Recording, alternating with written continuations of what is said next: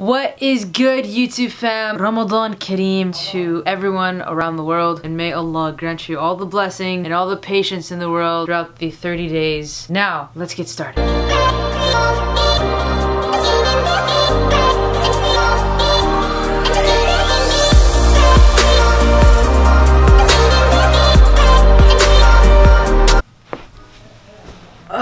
Okay, so a day in life as an athlete in Ramadan. How to stay active and what do I do during the days of Ramadan. So we're gonna start with suhoor. Now, when I wake up for suhoor, it's around 3:30 in the morning. Sunrise is about 4:30. So it gives me about an hour to, I guess, eat and relax, take my time. So I usually, when I wake up, I go downstairs. Now clearly all this has been shot during the day because I'm not gonna be shooting this at night because the lighting would suck. So I go downstairs and I check the fridge. Usually I have some ideas in mind what I wanna do because I want to keep 3 things in mind. Protein, protein, and protein. Okay, maybe add a little carbs in there. You need the energy during the day. So the 3 things that I mainly eat are eggs, peanut butter.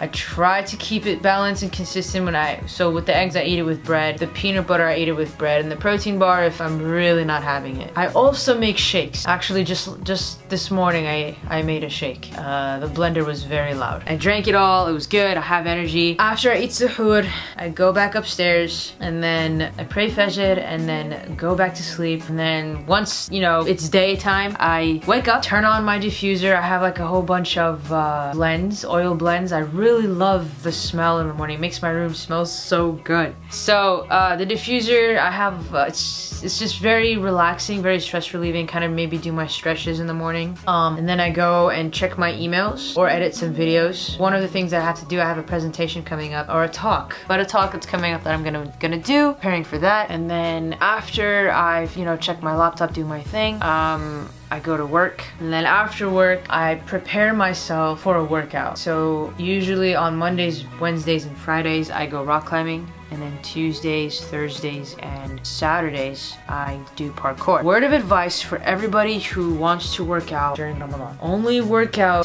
to like maybe to your limit or a little bit before. One time I worked One time I worked out, did not turn out so good. I got really dehydrated real quick, stopped my workout while I was in my zone, and I had to go home and just take that rest before iftar.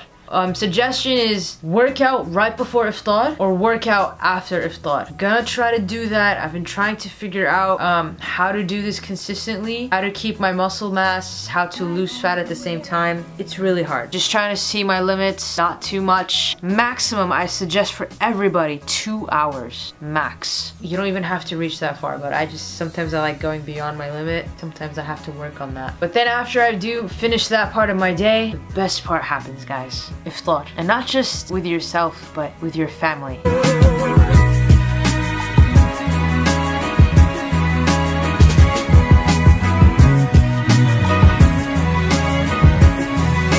Family gatherings. That's honestly the best part of Ramadan, is when all of your families get together. They sit down, have a good laugh, eat together, share stories together. It's a really blessed feeling, you know. So the family comes in, we pray, we get the food ready, and we all like chow down. And the best part about Ramadan is this Arabic dessert, Middle Eastern dessert, Arabic dessert, I don't know the terminology. Middle Eastern dessert called atayef. It's so good.